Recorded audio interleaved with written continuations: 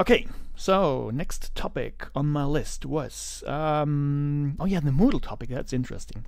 Um, if you don't know, yeah, it's kind of strange. Sometimes people think H5P is only available for Moodle, only available for WordPress, or only available for Drupal.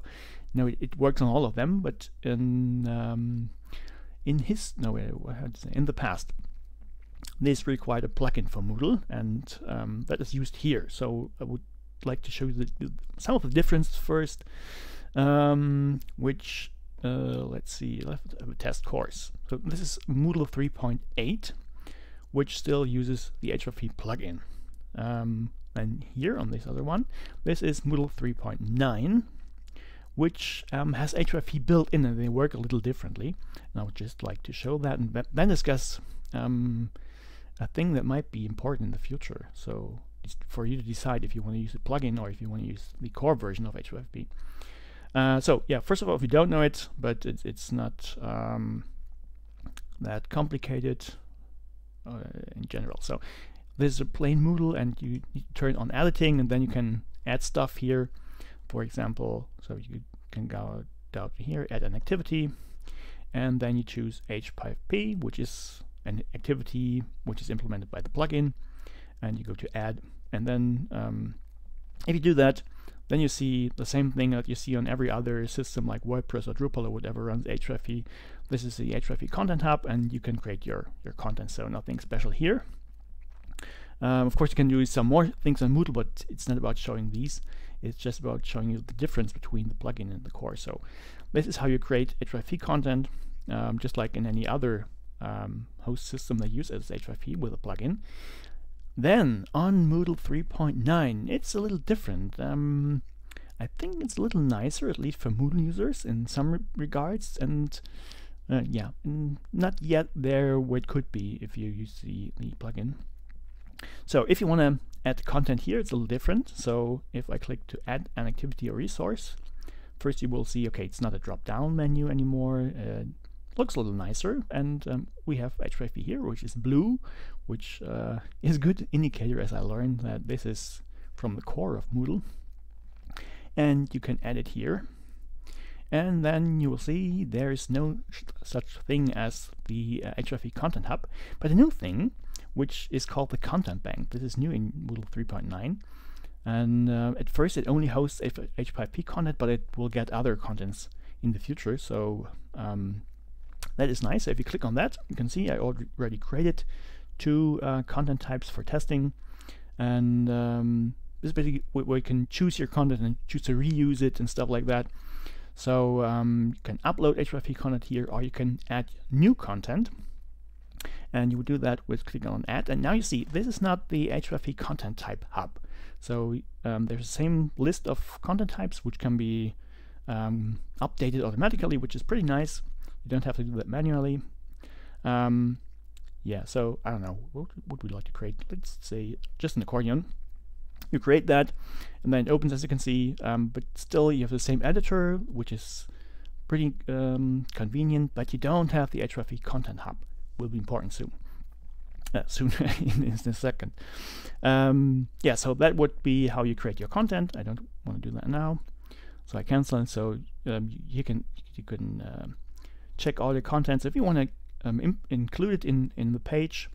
Let's see where that was. I was confused at first. I'm confused again. Where was it? So that was the content bank. I was expecting to create. Oh, it was here, I think. Then you click on that button, which allows you to pick files, and then there's this new option like content bank, where you can see there are my contents that I created before. So I click use the test one, for example. I select it, and then it's done. So now I've included this, and if I return to the course, I will see it. Didn't I click? Oh, I didn't have title. Of course, we'll use test. What else should I use? So there it is. Works as well. Same thing, but you don't have the content hub. I think for Moodle users, it is a great plus. It now has this content bank, and it's integrated in core. The downside is that it for now doesn't feature theming, so on if you use the plugin, you can restyle the content if you want to, so it matches your overall style of the page. That is not possible yet, as far as I know. It has not been implemented, so you can do that if you use the core version of Moodle as a downside, but I guess it's just a matter of time until the H5P core team, the Moodle core team, that's important, will implement it, because the plugin was created by Yubel, the H5P core team, and the Moodle core version was created by the Moodle team. So those didn't cooperate on that one, as far as I know. Yeah, but I guess the Moodle core team will implement that as well, because I guess it's pretty important to be able to restyle your system.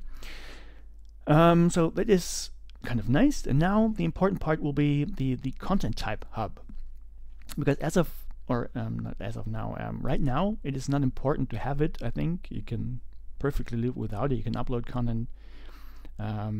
It might be a little more tricky to copy content, but in general that works as well. But if you go to the latest, what is it called? Status report, I think, of H5P, you will see this one here, where there's a little discussion about which version you should choose. And one thing caught my attention, and it is it's this one here. Because I don't know if you know, there will soon be a thing called OER Content Hub, which will be oh, maybe I could just show it first. Oops. I think there is a link somewhere. It's not here. Where's the link? Here's a link. So, okay, 38%. No, this is nice. The OER Content Hub. It will be integrated in this. Here we can see it into the content hub that we know. So you can create content as you can today, and you can upload content as you can today. And there's a new option which is get shared content, which is pretty nice, because in the editor, if you create content, you can in the future have like a check mark, and if you tick that, then your content will automatically be transferred to a central server, and you can add metadata, keywords, as you can see, license, level, disciplines, and whatever. And other people can click on get shared content and then search for content that they would like to use, and they can reuse that. So that will be implemented in the hub, and I don't know if the Moodle core team will put that into Moodle core. Would be nice, I think, but I don't know if they want to do that. But this is just a minor thing, so if you don't have that, I guess you can live with it, because Moodle, I guess, will have their own kind of content sharing platform server.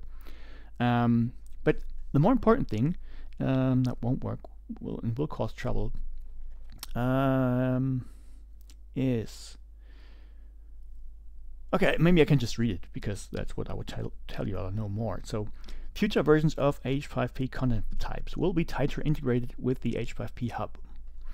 This is because not only will you be able to use the OER hub to fetch enter H5Ps, you will also be able to use it to include content from the OER hub within larger H5Ps.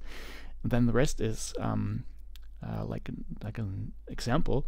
So if you know course presentation, for example, there you have this navigation bar at the top where you can add the interactions like images and questions and so forth.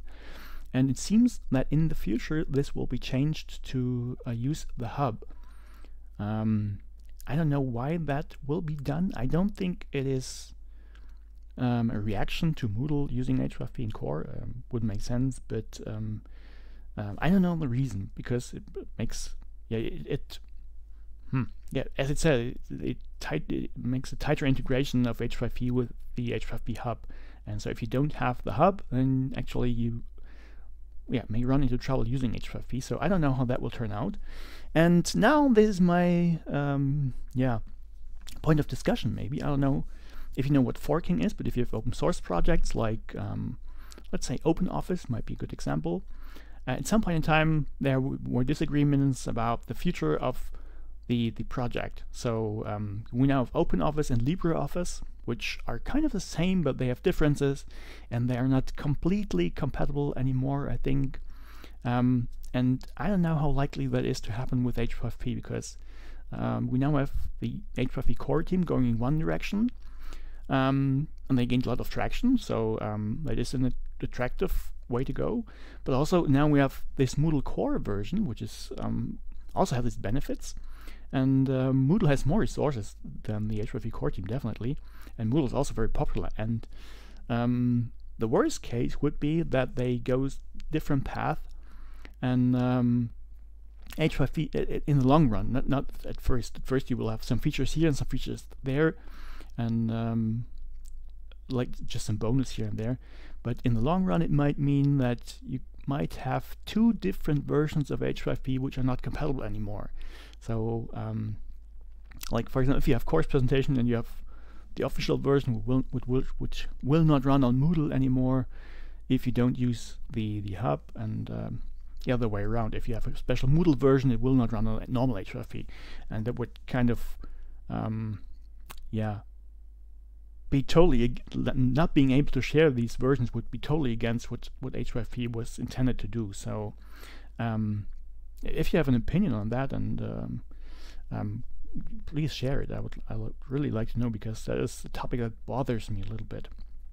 Yeah, it's not imminent, but it might come up in the future, in the long run.